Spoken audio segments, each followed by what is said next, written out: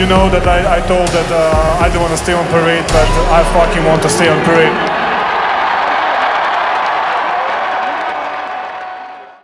Oh, baby! Oh, that did it for me. That did it for me, guys. I'm telling you, it did it for me. I'm ready to go. What is up, everybody? Welcome to the DNVR show. Let's go. Thank you for that one. Oh, of course. The last show before the playoffs begin. Yeah. The regular season. The last show. Tomorrow it all begins. Will the Nuggets stay on parade versus the LA Lakers? Today we're going to make all of our predictions. Not just who's going to win. How many games is it going to go? Who's going to be the leading scorer? How many games are there going to be Munders? We have all kinds of different things we're going to try to predict right now so we can be on record for you to bookmark and celebrate when we're all perfectly right on every single prediction. To help me with that, Nostradamus himself, D-Line Co. That's right, guys. I know everything, and I also know nothing. It's a wild thing to try and figure out. Doesn't make sense. Just listen, or don't. You're like Chance the Gardener. Over here, the man with the wind in his hair, Harrison Wind. I want everybody to call me out on my bad predictions this season. I want to be held accountable during these playoffs. Please hold me accountable. Clip it, screenshot it, tweet it at me, whatever. You know what this is? This is like on Wolf of Wall Street. Do you know the scene where he's like, I don't ask people to judge me by my winners. I tell them to judge me by my losers because there are so few. Yep. That's what Win just gave us. By the way, I'm only making one prediction today, by the way. Nuggets to win. Okay. Well, don't spoil it, Win. Stay tuned. Stay tuned. You don't know where he's going. I thought maybe he was Shocker. I thought you were going to maybe tell us that you're on Ludes. I just need to stick with my hard drug. I like it. Wolf of Wall not Street, taking the good Lakers. movie. Guys, everybody, as soon as the show's over, or maybe while we're doing the show, check out Harrison's article tonight. A sneak peek behind, a little peek behind. Peek behind. The story. Jokic's pool. There was some swimming involved. There was some beverages. Win got the scoop. Yeah. It's a yearly tradition, it seems like, going over to Jokic's house to watch the playing games. I would love to get in on that tradition. Why can't the players open it up to us? They clearly I have love an answer. us. They don't like us. Oh, that's right. That's right. Well, that's a tough break for us. Let's get into it, guys, because I want to use. Actually, we had our practice today. Oh man, nobody was at it. We can't even go into practice notes because the guy that was at it wasn't here. Let's go into expectations here for each player here. And usually we start when we do these with Jokic, but I don't want to start with Jokic. I want to start with Jamal Murray because I actually think he might be the most interesting Nugget going into this series. He was obviously phenomenal last year. So let's predict. What are some expectations? I'll start over here. What are expectations from you from Jamal Murray? Well, I mean, I feel like about a week ago, I was pretty uncertain as to what we were going to get out of Jamal, but seeing the way that he performed over the last few games, how confident his shot is, how well he's moving. Yeah. Like, I expect Jamal Murray to absolutely be a killer, like just absolutely trounce the Los Angeles Lakers. I really expect big things from him. Maybe not quite to the level of what he did to Utah in the bubble, but like I expect big numbers from Jamal Murray. Because last year was 32 points a game. Like, that's really high. Yeah. I mean, I would be surprised if we didn't get minimum 140-point game. Really? Yes. I just think he's there. I think he's in absolute killer mode. I like it. By the way, I kind of agree with you that I think he's in absolute killer mode. What about you? What's your expectation for Jamal? My expectations are sky high. I'm with D-Line. He should have an unbelievable series based on the matchup and the opponent and just the vibe that he's been putting out there, like ever since he came back from his latest injury. I mean, he's seemed pretty locked in to me in games, but then at practices and stuff. And he's like shifted into that playoff mode, I feel like. The Lakers have nobody that can stop him. Nobody. Gabe Vincent, there's been a lot of chatter. There's been a lot of chatter about Gabe Vincent. A lot of talk about him. It's a hilarious name to be the guy. X factor in this series. It's a hilarious guy to be like, oh, we got to stop Jamal. We'll bring in Gabe Vincent, you know? Jamal Murray does not see Gabe Vincent. He doesn't see him. He does do a good job of pressuring him. Like, one of the things that I think is important in this game, and I don't know if it can work in the series because I don't know if the Lakers have enough people, but I do think pressuring Jamal Murray and trying to wear him down is a key. Absolutely. And he at least plays that Facu style or Jose Alvarado style of, all right, I'm going to get into you at half court and really just make you work for every inch. Even though you get blown by, it's like it's still tiring. That is definitely something they can do, and it is something that can be effective. But just throughout a series, he's not a defender that can slow down Jamal Murray. He's just not.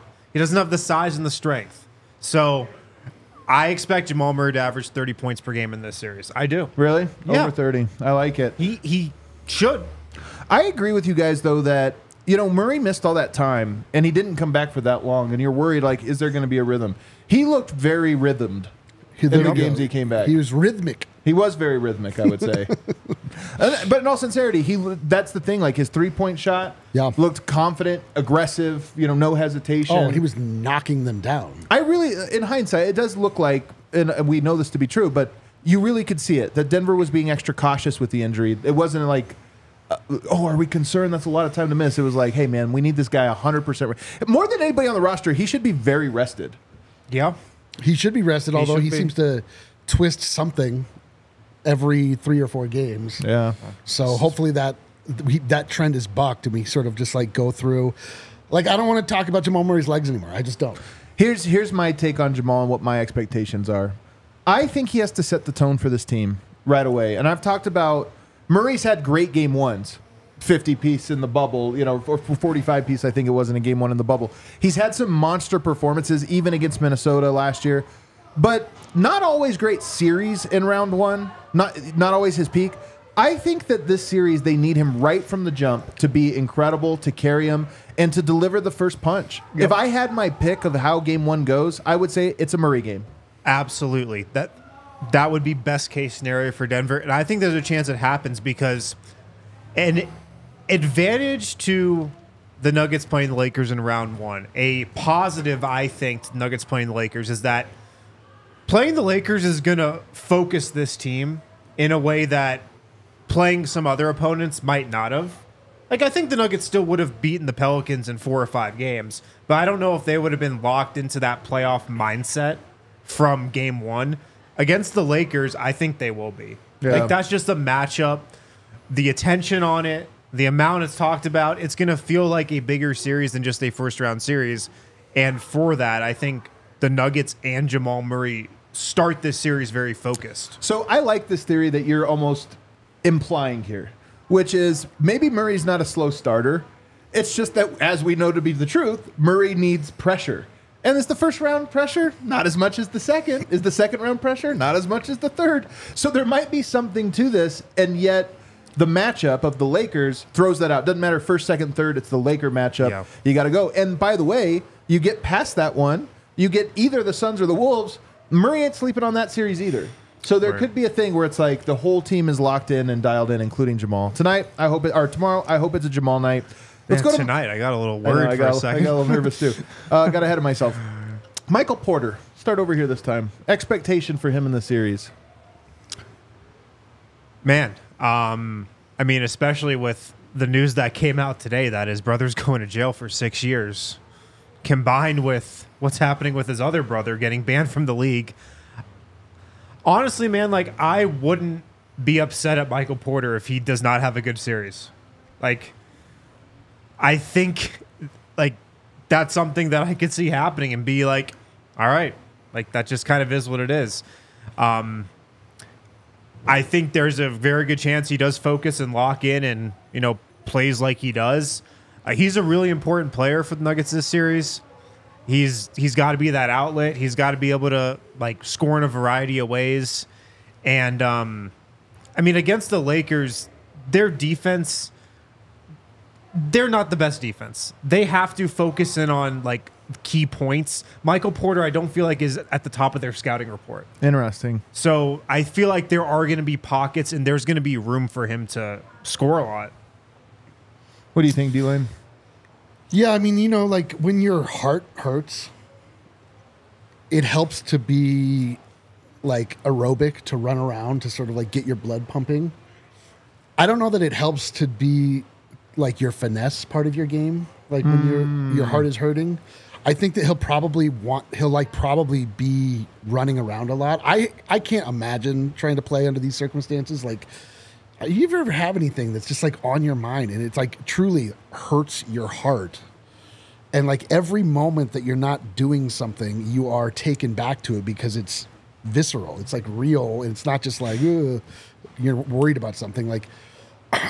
I have a hard time imagining him being locked in mentally, but I do see him getting a lot of rebounds and sort of running and trying to work out that feeling in his chest. But I'm with Win. How can you expect anything from Michael Porter Jr.? It's honestly a huge storyline that's been thrown into this series. It's I feel massive, and it's there are many times throughout any time when you're following any team where you're reminded of the big life that exists outside of it. This is obviously way bigger than basketball. So, we're going to learn a lot about Michael Porter Jr., frankly. We're going to kind of see, where his head is at, where his heart is at, where, and I don't know. We've seen him play under duress before. I don't immediately remember how he performed, but I'm just imagining for myself what that would feel like. And I don't expect big things from him. The only thing I'll say about this, because maybe it's a hot take, and I'm not. Look, who knows, right? This we analyze basketball, trying to analyze this. Who knows? But this stuff happens more than you think in the NBA, for sure. This is a weird example of a high-profile, emotional story that is public and everybody knows about it. Right. But players, there's a lot of nobody knows this, but players going through a divorce right now, or players, mom or whatever just died or what have you. Luka last year, it was in the news, but sort of the lawsuit against his mom and different things, and he misses the playoffs last year, and maybe that plays a part of it. So I think this stuff actually goes through NBA teams more than you think, just the way it happens to everybody's life. People go through things in their life. I think it very well could impact him, and it very well could impact him in a major way. I think it probably will impact him less. And even though I think your logic is sound about, because I actually like it, you're right, visceral things, it does make sense. But I think for me personally, and I'm only projecting myself here, basketball as a game takes my mind off of things. Sure. And it's not even the running, the jumping, the physicality, just being in the game. And I think, maybe there's something to that. You talked about it. I don't know if his focus will be there. It's entirely possible that he will be hyper-focused. True. Because it's the opposite of oh, man, I've been in my head this whole time, but when I'm on the court, I'm just so present. And it could be that. I think that he might play well, and I think he might get more opportunities because I could foresee if you're the Lakers, the first item of business is how do we slow Jokic? Do we slow Jokic? How do we slow him? And I think that there's probably some, with how well he cooked last year, Jokic cooked last year, we can't just let Jokic do things. We have to aggressively trap. And if you do that, you get open shots. And you could argue, or you could see a scenario where he actually does something, he actually is able to rise to the occasion, as a tribute to his brothers. Could be. There are times where, athletes go out after a parent has died or something, and they actually achieve some of their best heights. So that's my largest thought is that, we're going to learn a lot about him. Yeah. We're going to see what he's made of. Let's go quickly to Aaron Gordon. What are your expectations? Is there a specific expectation? My expectation is that he's going to dominate the paint when he's in there at backup center. Really? Yeah. Even again, if he's matched up against LeBron in those minutes? Yeah. I feel like that's what he has to do. That's a big battleground in this series. And Aaron Gordon had a quote today at Nuggets practice where he was just so locked in. He said, our goal is to win back-to-back championships. That's our only goal. 16 games, 16 more wins. Like, his focus, I really feel like, is there. At practice yesterday, he stayed, must have been at least 30 minutes later than anybody else did on the practice court, just shooting around and getting some work in. I feel like he's laser focused right now, and he's just got to be a bully this series. I feel like he's got to be, I was going to say the Nuggets' third best player, but he could be their fourth best player, and they could win the series easily. I think that easily, man. You're really feeling it. What about you, D-Line? What is your expectation for him? I mean, I have really high expectations of Aaron Gordon also. Like, I really think that he's going to lock in on LeBron defensively. I think I don't think he's not going to shut him down or anything, but like, he's going to make it more difficult for LeBron James than really anybody else I think would in the playoffs. Like, he's that's like this type of player that Aaron Gordon specifically does well against. Not that you can, we're talking about LeBron James, but I just have high expectations for him. Like, hearing that interview that he had, the expectations that he has for himself, like, it's just like they're not messing around. And Aaron Gordon has gotten meaner, and Aaron Gordon has got more physical, and Aaron Gordon has tasted success, and it really suits him. So I think like I just see this dominating style play. I mean, I see finale oops. I just think he's gonna do his thing. Yeah. Another thing is, I think there's a chance he takes up some of the Bruce Brown, bulldog trash talking mantle. I could see that. He got into it with LeBron last playoff series. That's true. That was a thing. He got into it with Wemby a couple games ago. For some reason, he got into it with Russell Westbrook. I think there was something in the Grizzlies game too last. Are we sleeping on Aaron Gordon as the Nuggets bully? He got that dog in him. He's starting to come out. I just think like if anybody on the Nuggets starting five is going to bring that, it's probably him. Oh my God, you're right. I like this. I love this. I have my first hot take prediction of the show. My first hot take. Let's see. Aaron Gordon will shoot 40% or better from three. What? And will make more than one a game. It's going to be like 1.2 a game. Does that mean it's he's going to be a lot. He's going to shoot 4 of 10? I said more than one. Kale gives out 5 peppers. Gives out 5 peppers. Look, man, AG can lock in. First of all, AG on rest, I think, is a big deal, especially for his shooting. And he has not shot the ball well all year. It doesn't matter. It's not his job. You get to the playoffs. It's like Yoke. He shot 33% from three, and that's fine. That's regular season. Playoffs, you got to shoot better than that. I think AG in round one is going to shoot better. And also, I think that it's just going to be a big part of the Lakers' plan is leave him wide open, and I think he's going to be prepared. You said he stayed late tonight. It's like there's a mental, like, this is what I got to do. Lock in, and you just do a little bit better. So I'll say he shoots, like, I don't know, 6 of 15 or something like. I don't know what that number would be. Somebody check that math. 6 Do you know what he shot in the playoffs last year from 3? 3 of 11 in the Lakers series, I know. Overall, he was 39%. So he shot a lot better other than in that conference finals one. I think this one. But he also shot a lot better during the regular season last year. No, there you go. That's my first hot take. All right, let's take a break on the other side. We'll wrap up with KCP and, of course, Jokic. Guys, we're here in the Toyota Lounge. Yes, we are. You are chatting in the Toyota chat. Toyota, your Front Range stores are excited to begin their new partnership with DNVR. Toyota, the official vehicle of DNVR. Miroslav coming into town. I'm going to take him on a ride in the old Toyota Highlander. Whoa. Take him up in the mountains, man. Maybe do a little off-roading. He's going to be like, this is way better than my Yugo.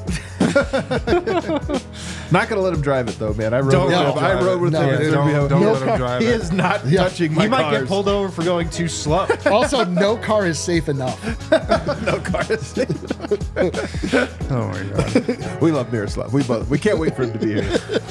There are 16 seat. different hybrid vehicles to choose from across the Toyota fleet. They got the Tundra iForce Max Hybrid, Toyota SUVs, tons to choose from as well. RAV4, Grand Highlander, 4Runner, of course. Visit your Front Range Toyota stores at a location near you. AutoNation Toyota, Arapahoe in Centennial, Corwin Toyota in Boulder, Groove Toyota in Littleton, Mountain States Toyota in Denver, Stevenson Toyota East in Aurora, Stevenson Toyota West in Lakewood. Toyota is a proud partner of the Denver Nuggets. Also, Bet365. Did you guys know the Nuggets? Do you know what the line is for game one? I don't. Give it to us. Let me guess. It's at home, right? I just got to factor Is it everything at in. home? He's talking. He's just talking Is it it through. home? I just got to work it through. Kale, At do you know where home. the game's going to be played tomorrow? Is it? It's at Ball Arena. Okay. At home. That's the first factor. Nikola Jokic playing. Yeah, he's active. Okay. Jokic is in. Anything else I need to know? Any big Nuggets factors? 2 seed, Lakers 7 seed. Okay. Nuggets coming off a minus- championship. Nuggets minus 6.5. Nuggets -7. Woo! Hey, that's good stuff right there. You didn't give me all the info, clearly. Once he knew where the game was, he I would locked have told in. you that Jamal Murray's also playing. Would Oh, you have minus bumped 7. that up to 7? Oh, yeah, that's Nuggets what you 7. didn't Nuggets plus realize. 7. Yeah, it's -7. You can bet that on the Bet365 app. Never ordinary. Use the QR code there on the screen. Download the app as well. Must be 21 plus, physically located in Colorado. Please gamble responsibly. If you or someone you know has a gambling problem and wants help, call or text 1-800-GAMBLER. All right, we are back. Second segment here. KCP, I'll go back over to you to go first here. What are your expectations for him? I feel like we talk about how many guys like going against the Lakers. Like if we ranked who likes going against the Lakers the most, I think Jamal might be number 1. KCP's probably number 2 though. Yeah. This is one of the only takes that I'll ever listen to of yours, which I think was dead on, is that KCP is a Nugget. He's a Nugget, man. He's not a Laker. He's especially not a Laker. Yeah, he's not a Wizard. He might be a Wizard. This is the upset of the century. I thought for sure you win a title with the Lakers, even though it turns out it's a Mickey Mouse title. Nobody cares. That's the bubble doesn't that's count. part of it, yeah. But there's something so fantastic about somebody that's been given everything and then comes to the world with humility, like Josh Kroenke.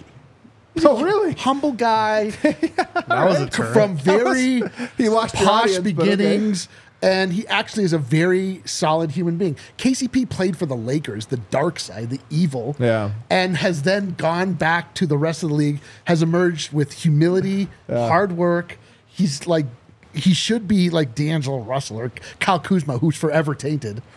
But But KCP the is difference just, is KCP didn't start his career with the Lakers. I know, but he was exposed to it. Like, That's true. like He was radiation. exposed. He had to Yeah. really cut his Cut his teeth? Cut his teeth in Detroit.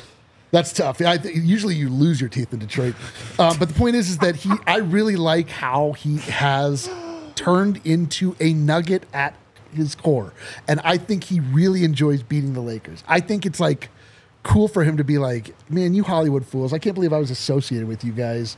I expect big things from him as well. Like, I think his 3-point shot is going to be pure. I think he's going to be just shutting down D'Lo in a way that is going to be comical and we're going to laugh about, like to talk about the Bruce Brown role. I think his steals are going to be high.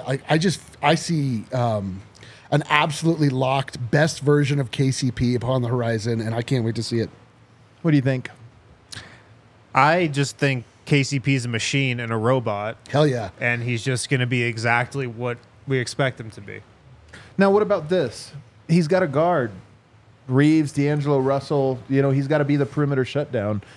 Last year, D'Angelo Russell had a horrible series. We talked about the impact Bruce Brown had, but let's be honest, KCP also probably had the greater impact there. Does he have the same thing? Can he shut D'Angelo Russell to the same degree? This is first team. Okay. This is first team.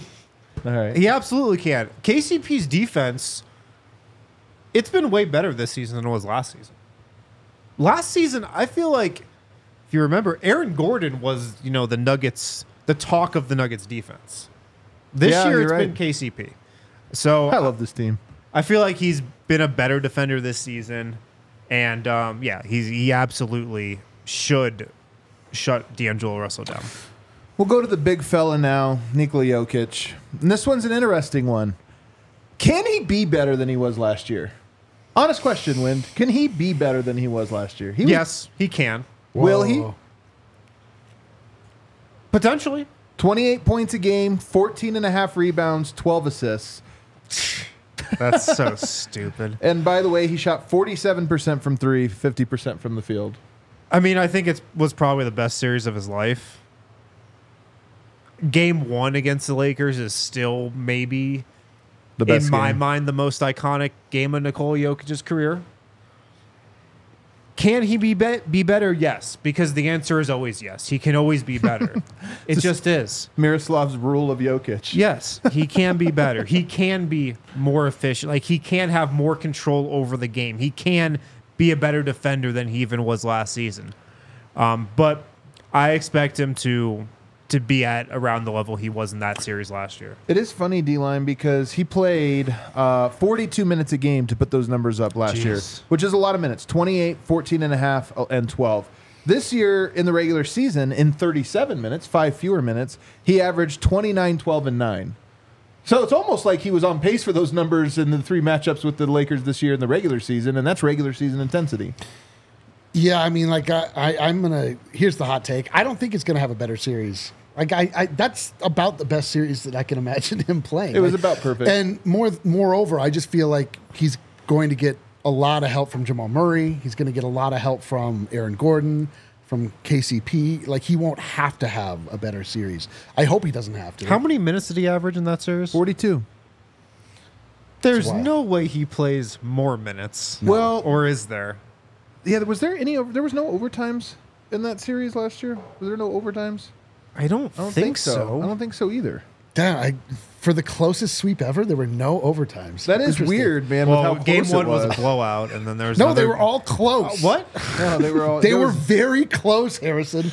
The Lakers actually should have won all 4. Yeah, they were that close. They were that close. I mean, maybe if they played Max Christie a little more, they could have gotten the game. I think it's hard because of how well he shot the ball and everything else. It is hard to envision him being better in the series. That's what I'm saying, man. But he can be better in other ways. And I do think that there's probably a factor of you lost this team 8, 9 times, whatever it's been in a row, including in the playoffs last year. I think that they probably view it as they have a Jokic problem and you have to adjust. And I think that this might be, I would not be surprised if this was more of a passing yoke than a scoring yoke. It could be both. But if last year he averaged 29 or 20, whatever I just said, this year might be more of a 25 a game, but it's the same impact, the same level of impact. The team's so overloaded on him, and of course he knows what to do with it. I will say, if you get to the staggered, I think, are they going to try Jackson Hayes? Are they going to bring him out? Because to me, if you told me Jackson Hayes was going to guard Jokic for 5 minutes a game, I'm going to say, okay, his numbers are going to go up. It's actually going to be 40 points a game. They don't have another big man to play. I think you have to tie Anthony Davis to him. That's what I think. Yeah, they're going to move him off. You're going to get Rui adjustment. Well, sure, but I just mean Anthony Davis needs to be on the court. Poor Rui Hachimura. If you put Jackson Hayes on the court without Anthony Davis, you might as well put a cone up and just say, hey, I don't know. We'll see what happens. So I think he has a pretty monster series. And then the bench, we'll just log it all together. Your expectations for the bench, Harrison? High. I think the bench is going to be good in this series and good in the playoffs. I do. Aaron Gordon at backup center is a lineup that cooked in the playoffs last year and cooked in the regular season when Denver went to it every single time, pretty much. You're probably going to Murray and Aaron Gordon. And then Reggie, Reggie, P. Watt, and CB. I don't think Reggie plays that many minutes with Murray. You think he is solely the stagger, so it's KCP. So you're going Murray, KCP, and Aaron Gordon. That's what I would think. Or Murray, Michael Porter Jr., Aaron Gordon. Ian, because I gotta think that Reggie Jackson plays all his minutes with Nikola Jokic, or the huge majority. He's just the Murray rest is all he is. The first sub, in that late first quarter is Murray for Reggie Jackson. Yes, and then Jamal Murray comes back in to start the second quarter. That's what I would think is the move for Michael Malone, but I don't know. I think that makes a lot of sense. And if you give him a Michael Porter, maybe it's only in the second half do you go that deep and you end up bringing in the third starter. But that is decent spacing. Honestly, Aaron Gordon and Murray, that maybe is the start of your action. And then Michael Porter in one quarter, Christian Brown in the other. It's not like super spacing, but it's not terrible either. Yeah. So I think that could work. And this Nuggets bench, the personnel on it, the skill set's there. It's designed to work in the playoffs. When those two guys, Christian Brown, Peyton Watson in particular, are playing next to better offensive players than they did in the regular season. It's not built for the regular season when Michael Malone doesn't stagger. By the way, we know this from even just talking to Cal and hearing his philosophy, both on the record and maybe even just behind closed doors when you're trying to get a sense of what a guy values. It's, hey, oh, this might in the regular season or whatever, this or that, but like this is what matters. Yep. These are the guys, and now you're at that point. It's like, okay, everybody's there. There's a chance for it to happen. That's D-line. Think about that defensive lineup. Jamal Murray. If you go with KCP, Christian Brown, Peyton Watson, and Aaron Gordon, all four of your best defenders on the court, and even if you swap KCP for Michael Porter, That's a scary lineup. You still have Christian Brown, Peyton Watson, and Aaron Gordon as three defenders. That's a really good defensive lineup. That's the main point here is that we are not in the regular season anymore, and regular season lineups are no longer a factor, and you don't have to rely on your bench to be your everything. You can have specialists. You can have Christian Brown and Peyton Watson come in and focus exclusively on defending and allow Jamal Murray and Jokic at times, and like Wynn says, your better offensive players to carry that side of the ball. And we've just seen the effort, and we've seen the fervor that both have been playing with of late, and it's just that type of stuff translates. Like effort translates to the playoffs so well. There's a lot of stuff that you can look at that's just noise in the regular season that can be affected by a great number of factors, but like just playing hard, playing smart, playing tough and hard-nosed basketball is something that both of those guys excel in. They've been excelling in it lately, and the playoffs are where that works. And dude, I mean, I don't expect either of those players to put up big offensive numbers, but Swatson's going to be on display.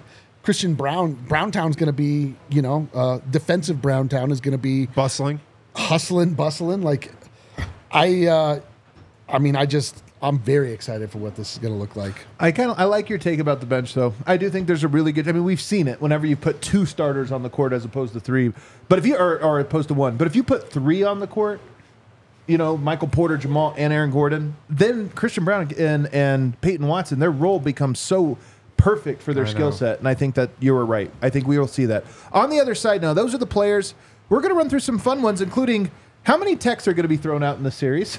As well as text. Techs. Oh, like how many times will Nikola Jokic text the team? No. Well, if it's even once, we can just call off the playoffs and just give game with largest margin of victory, and also, will the fan base's confidence rise or fall during the series? Will we come out of this higher or lower at the end of it? We'll get to all of that. Holy smokes. Guys, make sure to pick up some Miller Lite for the playoffs for this weekend. Miller Lite. Playoffs is Miller time. I mean Murray time, which is also Miller time. I know, ironically. They're both the same thing, yeah. It's the beer that strips away everything you don't need and holds on to what matters most. It's a light beer that tastes like beer, less filling, only 96 calories as well.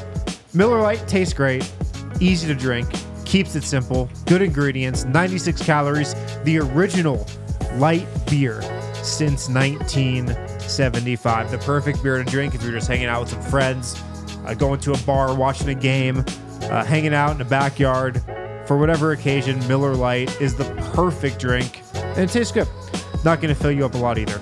Times change, but you can always enjoy the great taste of Miller Lite. Tastes like Miller time. To get Miller Lite delivered right to your door, visit MillerLite.com/DNVR, or you can find it pretty much anywhere that sells beer. Celebrate responsibly. Miller Brewing Company, Milwaukee, Wisconsin. 96 calories per 12 ounces. Also, check out Red Hawk Roofing if you have any roofing needs, home or business. They're the best at what they do. Quality materials, decades of experience, quick response time. They are Colorado's best estimators and contractors. And they'll be at the bar probably for the Lakers series. They love it here. They're hanging out, cheering on the Colorado sports teams with everybody. So hit them up.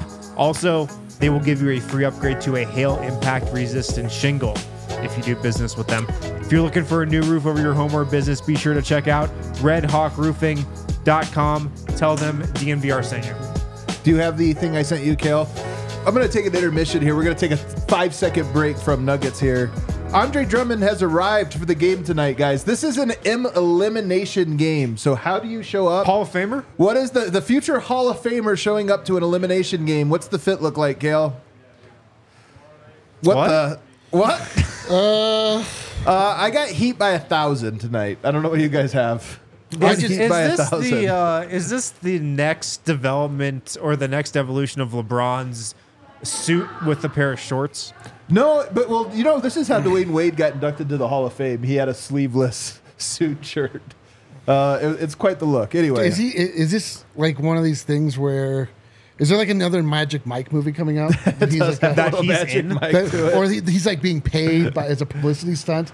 It could be. Andre Drummond's pretty jacked though. I'm not gonna lie. He's pretty jacked. He's a strong guy. Well, this is this thing. Like, how could you make muscles look bad? Like this. the tie has a zipper. The tie has a zipper. These are the worst part about it's not just like this is like Yes. this is like I'm in on it. Actually, you know what? Bulls by 1,000. this is like sexy newsy, sexy schoolboy with a little dash of S&M. Dude. Sexy schoolboy, trademark it. Hashtag sexy schoolboy, You know what, dude. though? Let's not trademark it. Sounding like that guy with the island. Let's go now. If you guys ask, Epstein? just like anybody with an island. Oh, okay. If you guys ask, was the Nuggets fan base more or less confident or neutral after the Wolves series? I think it was probably neutral. Yeah. Because the last 3 games were all close, and Denver had to eke That it was out. the actually close series we played. It was after game 1 of the Sun series where the confidence rose. We all talk about it. That's the time when we looked around and we're like, hey, they might actually do this thing. But this is the Lakers series. So do you think by the end of this series, the fan base's confidence will go up, down, or stay where it is? Up. This will be an encouraging series. Yes. Because I believe, I don't want to tip anything, Don't give away your predictions. based on the things that I think will happen, I believe anytime you're able to have success against that particular franchise, it fills Nuggets fans with joy and hubris and all the best and worst things about what it is to be a fan. Yeah, dude, yes, they're going to feel great after the series. That would feel great. Yes. It would be great to have the confidence we had as a fan base after like game 2 of the Lakers series. Yes. It would be great to have that immediately. Not have to wait till the conference finals. Just be like, oh, they're doing it again. Yeah. I think I'm with D-Line. I think me and him see the series going in a similar way. And, I mean, like, what I've just been thinking about over the last couple of days is, you got to put all the narratives, all the noise, all the extra stuff off the court to the side and just trust what's happened on the court. Trust what this Nuggets team did in the playoffs last year and what they've done this year and compare that to who they're playing. And if you actually just talk about the basketball, which is what this series will be about in the end, I think Nuggets fans will feel very encouraged about how it ends up. I think neutral. I think it's too early and there's too many different types of teams. And look, here's the thing that we know. Denver did not want any part of Phoenix last year, and then they spanked them. Denver didn't want any part of the Lakers, and then they swept them. Denver didn't play anybody. I think that there might be a similar thing. Denver might be in a lose-lose where if you beat LA this year and make it look easy, it's like, that was the Lakers. They weren't any good. It'll immediately swing to like, well, that was a 7 seed. Gabe Vincent, he sucks. Yeah, they had to go to Gabe Vincent. Spencer Dinwiddie, worst buyout of all time. Exactly. What are you talking so about? I have a feeling that would more likely be the narrative than the other way around. All right. But what if... Go ahead. You don't think if it's a sweep, Nuggets fans feel better about this team than they do right now? Because I think a sweep against the Lakers, like... Everybody thinks we're cruising to the championship again, better than 16-4. I think a sweep, yes. Yes. Okay. I think a 5-game series neutral. Okay. 6-game series neutral. Who will get techs in this series? Who do you think will get a technical foul? Do you think this will be a technical foul type of series? I'll tell you who gets a technical foul in this series. And it could be multiple people. Multiple people? If you think, a lot of people will get one. Probably Mike Malone. He's probably the money line favorite. Yeah, I would say. If you get a tech, you better be in Denver because I think there's nothing Lakers fans would like more than a Michael Malone tech Dude. in whatever it's called, crypto. I don't even feel like Lakers fans hate the Nuggets. They just hate Michael Malone. I think Because I was saying this online the other night, they wouldn't dare talk shit about Jokic. I know. It's like this is again like what we do with Patrick Mahomes. They are so we talk about his irked wife by Michael Malone, man. Everything Michael Malone says, and I know this because I tweet it out and then I hear everybody's response. Everything Michael Malone amazing. has said this week, Lakers fans have taken offense to. It's beautiful. Everything. Yeah. He's just listing off facts. We beat them 8 straight times. Oh, okay. Oh, we'll see you in. We're the reigning champs. Oh, that's disrespectful. so great. The Lakers are 17-time reigning champs. Yeah. And actually, we won the most recent tournament in season. That's actually, if anybody's reigning champs, it's the Lakers, really. Yeah. Nuggets have nothing to lose in the series. They They're going up hate against Michael the reigning Malone champs. more than anybody. They really do. Well, who will make a name for themselves in this series? Will anyone make a name? You know, there's a series. It's a breakout performance. And this could be on either side. You can go to the Lakers side if you should so choose. I think it's Peyton Watson. It is Peyton Watson. That's the answer. I think Peyton Watson becomes a national storyline throughout this series because I think there is going to be a game that the Nuggets win where he has 4 or 5 blocks.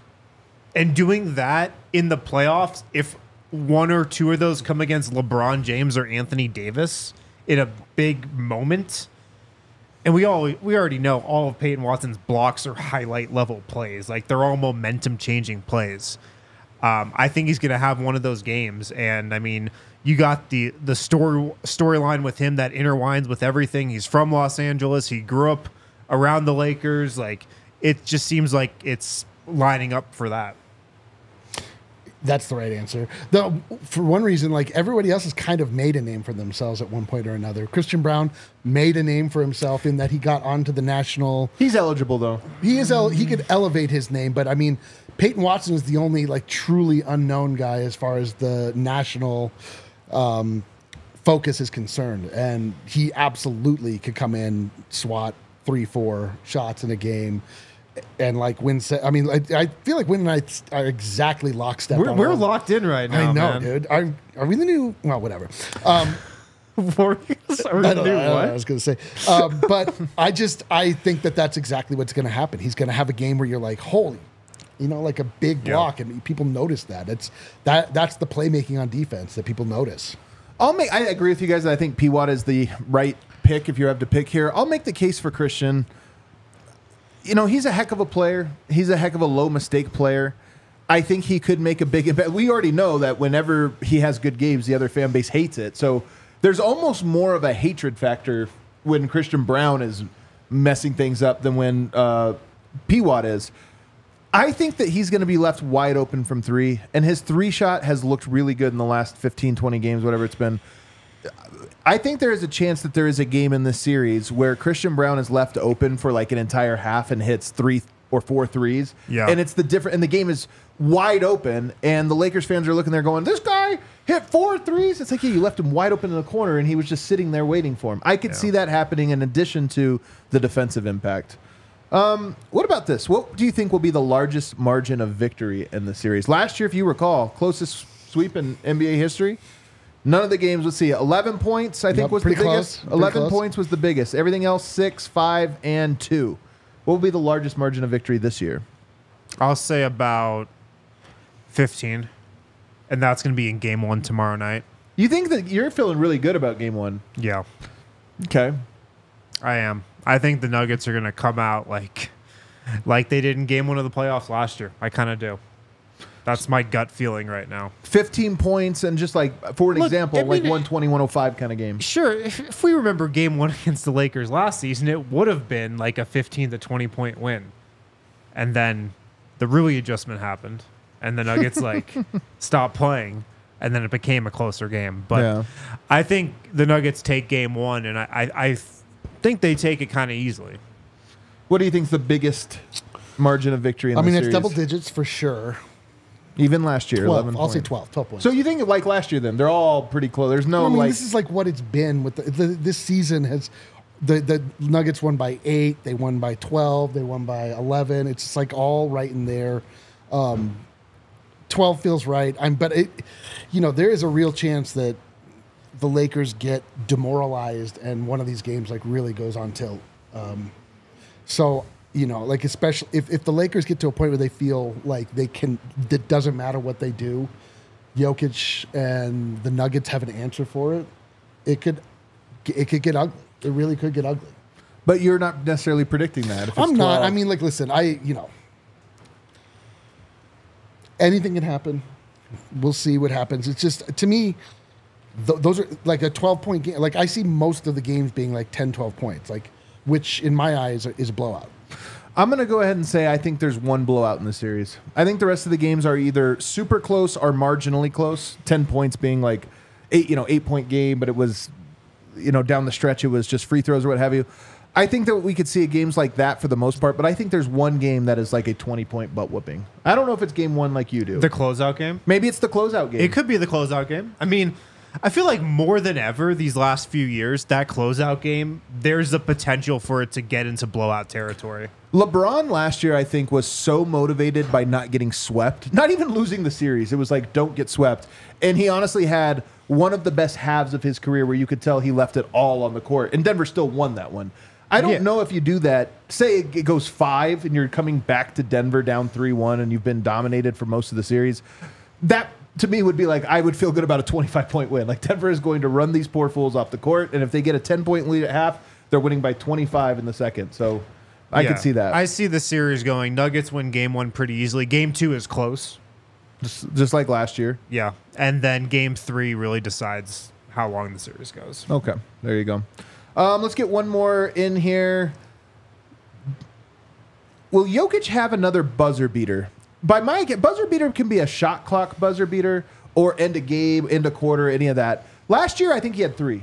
I think he had 3 of them because he had the game 1, he had the one over LeBron, and then the closeout really was the shot that ended the entire series.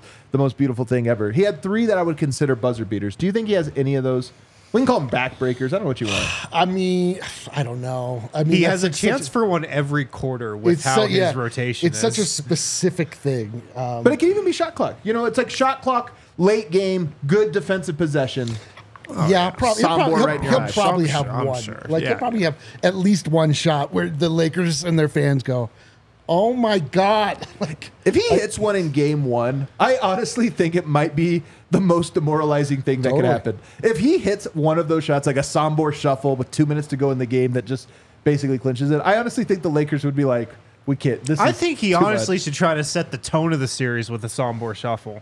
What do you mean? First play? First play. That's not a first play kind of move. But then imagine if he hit it, though. The Lakers would be like, oh, shit. We all know the Sombor only comes at the exact moment it's needed. I'm kidding. And never before. One fun one before we take a break. Will the crowd at any point chant, "Who's your daddy"? The Nuggets crowd, I should specify. Yes, before game 1 starts. That's what I said, too. Do you think this is going to be a... Dude, during the player announcements for the Lakers, the crowd will 1,000,000% start chanting, "Who's your daddy?" It's about when it's going to happen. I don't love that. It's what's going to happen. You might be love right. it or hate it. I like it more. From it in a like fourth quarter. Denver's up 15, and like it's I like it more as a punctuation than as a preview. I don't know what to tell you, sir. It's what's going to happen. I agree, but I'm just saying. Like, do you think there's anything weird about that? The energy of before the game's even started? Because to me, who gets more amped up from that, Denver or the Lakers? I don't think either team gets that amped up, to be honest. If I'm in an arena and they're chanting that at me, I am. Nothing has me more locked in.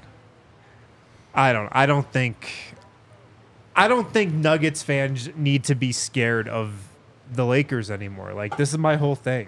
I think you're right. The Nuggets own the Lakers. They should act like that. I think you're right. That's a great point. All right, let's take a break. Last segment on the other side. How many players are going to average 13 points a game? What will the single game high be? Will there be any Munders? We'll get to all of that. And then, of course, our official predictions on the other side. Think of what you're going to predict. Oh, man. This episode brought to you by Illegal Pete's. Check out Illegal Pete's. They got a new location in Wheat Ridge, Colorado. in Gold's Marketplace. That is on the corner of 26th and Kipling, overlooking Crown Hill Park in Wheat Ridge. Stop by. They're open. They got a bar there. Awesome spots to eat and hang out. Every Illegal Pete's location is awesome. And here's the shirt we're doing with Illegal Pete's as well. Stay on parade. Love having these guys as partners. We've done 2 playoff shirts with them right now. They've both been awesome. And it's easy for us because Illegal Pete's is great food, great people. We love supporting them too. Tons of locations across Colorado. We got one very close to the bar as well. So check out Illegal Pete's, your spot for burritos, buddies, and beer. Also, make sure to check out Fubo if you're looking to watch Nuggets, Avs, Broncos, sports, news, entertainment, movies, whatever it might be. FuboTV.com/DNVR. You get 140 plus live channels of sports shows, movies, and news. You can stream it from any device, and you have perfect picture quality from any device as well. Phone, tablet, laptop, your TV, doesn't matter. You can sign up with that QR code there on the screen, or go to FuboTV.com/DNVR. Sign up and start watching immediately. Don't have to install any cables, connect any wires. Download the app, install it, boom, start watching immediately. When you go to that link, you can get 15% off your first month of Fubo Pro. So tons of features, tons of channels, 1,000 hours of cloud DVR included as well. Check it out. All right, we're back here, final segment, about to make our official predictions. But first, Kel, I sent you another thing. Do you have it ready to go?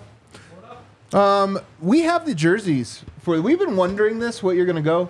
I will say, I love that the Nuggets love our favorite jersey. They did it last year. They're doing it again this year. Because it's the best one. You're going to the Mile High City jerseys 3 times, games 1, 3, and 6. Now, I will say, they're going to the 5280s twice, and then they're going to the Navies twice as well. No white jerseys the entire time, D-Line. Fine with that. White jerseys for me are, again, like there's just nothing unique about them. Everybody has a white jersey, so there's nothing ownable in that. But I would, if given the opportunity, I would replace the white jersey with the 5280 jerseys. Like Really? I don't want those This jerseys. is disaster potential. I don't want Oh, you those- don't like the 5280 jersey? I don't want those 5280 jerseys yeah. in my life. Like, I don't want. This is, again, Game 7. This is like the COVID blues. I You're just know, going to have man. to learn to love them. I don't. No, man, I but never loved it. those COVID jerseys are way better than this shit. It's true. They might win. I mean, honestly, I have a It feeling. will be embarrassing if they win the championship in that jersey. I will say that. It's true. I'm not kidding. He's right. That's going to be terrible. He's right. And I hope the Nuggets are thinking about that before they release their jersey schedule for the finals. I mean, but so you're saying like only wear it in games 1, 2, or 3? Yes. Never Don't after wear that? it. Yeah, just don't It's wear it. a terrible jersey. Just don't wear it. They got to sell jerseys, man. They got to. How many are they honestly selling? They got some they have on inventory. They got to get rid of, man. They're not bringing them back next year. It's a catastrophe. I'm dead serious, too. What will be the single game high from any player? You can go Lakers. You can go Nuggets on this one. You said a 40-piece earlier when you were talking Jamal. I did. I mean, there will be at minimum 140 piece. I mean, Whether Yoke's that's the probably high. going to have a 40 piece. That's I know. I don't know if that's the high though. Like, you know what? I'll say Jamal Murray scores 45 points. That's the highest. Game 1. I don't know. I don't know what game. I don't know what game. Game 1, Murray 45-piece would just. I'll say sleep like a baby all weekend. I'll say Yoke's the high scorer with like a 42 piece. A 42-piece. And you don't think LeBron or AD gets that? Or you just don't want to talk Lakers? Who cares? I don't think they get that. No. There's a lot of big. I mean, Anthony Davis had a 40-piece last year. Did he have 2 in the series, actually? 2 40-pieces last year? I think game 1 he had 40. Did he? I think he did. I'll have to look it up. Again, you don't notice it when it doesn't impact the game. You're I'll just look like, it all up. right, what's going Empty on? stats. I think it's Murray, too. I like your 45. I'll go 44. I Oh, think you Murray. just Price is right at me. well, he's no, well, no, going I to go think for $1. Oh, yeah, that is right. Oh, there you go. How about this one? How many Munders will there be? I think this is tougher because the Lakers have a better offense and worse defense this year. I Right. think this might be more of an offensive series. And there were, by the way, 0 Munders in the regular season this year, 0 Munders in the playoffs last year. So are you going to go with 0? I'll go 1. 1 Munder. I think there will be one. One We I haven't wonder. seen officiating like this since, the Ooh. 70s. Great take. Great take. Yeah. Or the 90s, I should say. Closeout game will be a Munder. Yeah, AD did have 40 in game 1. In game 1, right? That's what I thought. Because I remember, we've seen games before where Jokic outplays someone, but the other person has better stats. That was a game where nobody made that argument. It was very clear Jokic outplayed Anthony Davis, even with his cute little 40-point. All right, one Munder. 21 points in game 4. 21? On 6 of 15 shooting. All right. So he only had the one then, right? Yeah, that's what I thought. How many times will a team score 120 or more? Last year, just so you know, in the regular season, it happened one time, although Denver did have a game with 119. I think they had a game with 124, a game with 119. And then in the playoffs, only once did Denver score 120. I think it's going to be pretty similar. Once. I'd say once, yeah. I think overall the Nuggets are a slightly worse offense than they were last year just because they don't have Bruce Brown. And that's, a guaranteed 10-plus off the bench every night. And the Lakers... they're a slightly worse defense, so the Nuggets could score about the same. That's what I'm thinking. All right, it's time for the big one. Totally. Who will win the series, D-Line? And in how many games? Remind me of the specific. Who's playing again? The Nuggets against the Lakers. Nikola Jokic, Jamal Murray, Michael Porter Jr. Take all these Gordon. factors. I'm going to go with the Denver Nuggets. I believe that the Denver Nuggets will win this series. I believe that they'll win the series in 4 games. Another sweep. I've not seen anything to tell me that the Lakers have gotten better. They're older. Is that good? They've added Gabe Vincent. Is that good? The Nuggets have played the Lakers many times where there was big lead up. The Lakers were talking all summer. They were having conversations. They wanted to win very badly. They wanted to win very badly on Kobe statue night. They wanted to win very badly on opening night. I don't understand why people think it's going to be different or closer or better. You can tell me that LeBron James will be less hobbled than he was last year. They haven't have gone through the gauntlet of the playoffs to get up. They played the Nuggets fully rested, and they got their doors blown off in a game that they wanted to win more than anything because it was a gut check, and it was something that they had been disrespected all season long. And I can't understand why people think it's going to be any different than last year. I don't see it. Nuggets and 4. Let's just talk about the implications. If Denver really does sweep them 2 years in a row, forget beating them. If you sweep them 2 years in a row, I'm telling you right now, no cut would be deeper for Lakers fans. It would be incredible. Also, LeBron getting swept twice in a row, my God. Vibes would be at an all-time high, man. That's why I was saying that, and we're going to be a disaster as a fan base. The title last year in the parade maybe would be the only 2 days. Game 5 of the Heat series and the parade day might be the only days in history that would be higher than if Denver sweeps them for a second in a row. And I'm telling you, should this happen, we already went through it, but this is the ultimate, and I put this on Twitter, the ultimate, a great poet said this one time, it ain't no fun when the rabbit has the gun. Is that Dylan? I think it was LeBron James. Oh. The Nuggets have the gun. The man in the arena. The Nuggets have been under the thumb of the Los Angeles Lakers for my entire life. They have ruined so many times for the Denver Nuggets. They have spoiled so many things, and they did it so gleefully and with such a shit-eating grin at all times. And now that the rabbit has the gun, we are told we are supposed to be humble, we are supposed to respect the king, all of this nonsense. And the Lakers have given no indication that they deserve it in any way, shape, or form. So, until I'm shown otherwise, I'm not even a little bit nervous.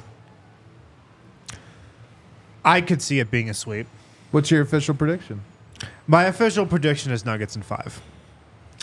Would I be surprised if it was a sweep? No, not at all. If the Nuggets play up to their standards, this will be a sweep. And if they play up to their standards and there's no funny business, no foul trouble, no weird officiating, I'm leaving 1 game for that. And last year, I also left 1 game for that. It never arrived. I predicted Nuggets in 5 last year because of that. So I'm predicting that again.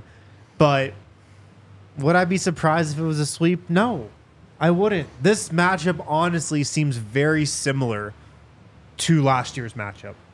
It really does. I think you're right. I agree. I'm going to go Nuggets in 5. I do think that a sweep is possible. I think 6 games is probably. To me, I would be pretty surprised if Denver lost this one. I won't lie. I'd be very surprised if they lost. And if it went 7, I would be pretty surprised as well. I think Denver is the better team. We've seen them match up. Like, as to your point, some matchups are, it was weird. They played them in February, and there was that weird day. They were all marquee games that meant something. They carried additional weight to them. And that first game in particular, I know that was a long time ago, but that first game in particular was like the Lakers calling their shot and Denver beating them down so bad that LeBron looked like he was about to quit and retire. Yeah, he almost retired again. He was mulling retirement again. And I think that this one, I just think the Nuggets really are better than this team. They are. And I'm with Win, though. I leave a margin not only for the foul trouble, because I do think that Denver, foul troubles are real. We've talked about it earlier when we were doing that stuff. It's a real issue because Aaron Gordon's irreplaceable, Jokic is irreplaceable. Yep. Anytime you have 2 guys where it's not like, we got to survive the next 8 minutes with so-and-so, it's like there's no surviving that. Those 2 guys get in foul trouble, you're not surviving it. So that aside, there's possibility of that. And I think there's also possibility of LeBron carried them to a 15-point win in Game 4. It was too little too late.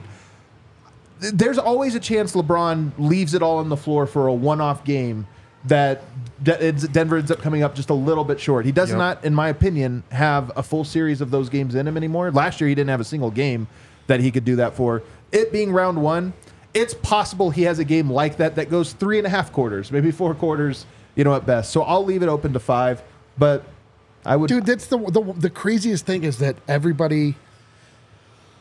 We're entering this series, this postseason. Like everyone's like, all right, we can't get ahead of ourselves. We can't look past the Lakers. Because it's so long, is why. No, I know. But here's one important thing is that we're not playing. Nikola Jokic is playing. So true. It doesn't matter what we think or what we feel, and the Nuggets they're just a better team. They're just but the main point is when everybody, even in their smuggiest tone, when they're like, oh, okay, you need to respect the Lakers. We can't get too far ahead of ourselves. Everyone's like, Nuggets in 5. Sweeps are hard. That's the sign of respect. 5. Yeah, totally. It's so true. But I mean, again, Denver's played a lot of series. They've swept once in the Jokic era. It's not an easy thing to do. Now, who did they sweep? This very team they're about to play. So it's on the table, but we'll see what happens. We're feeling very confident, guys. Go check out Wynn's article. It really is a fantastic one to get you ready. A perfect article to get you ready for tomorrow. We're, of course, going to be at the bar. You're going to want to get here early. You're going to want to get here either way. Even if you're in standing room only, I'm telling you, it's so you're fun. not going to regret it. Nobody. You know what I've never heard anybody tell me? I came to the bar last year, really regretted it. Total bummer, dude. I've literally never heard anybody say that. Had a terrible time. Yeah, I was at the bar for that game in the playoffs. You know what?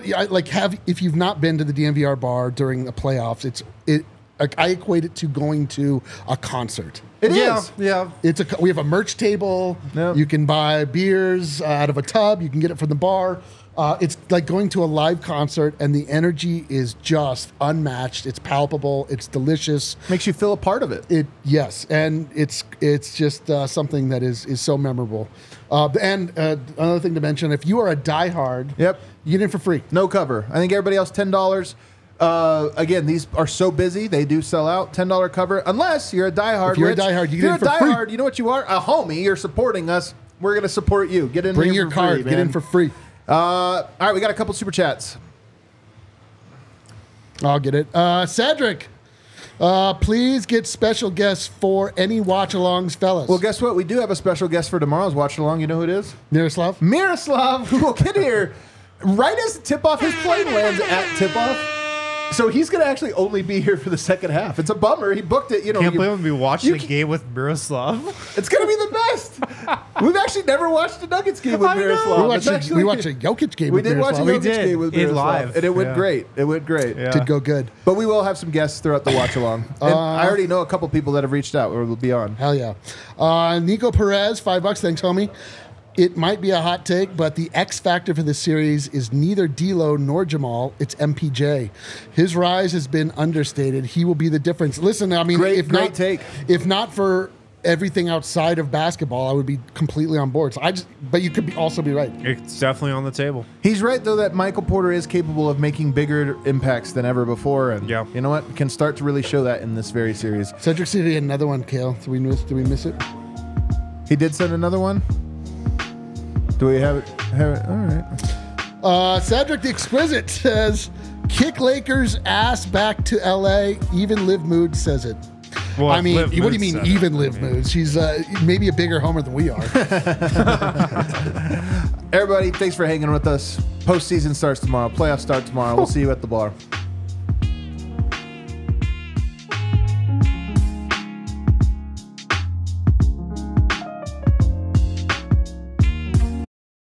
We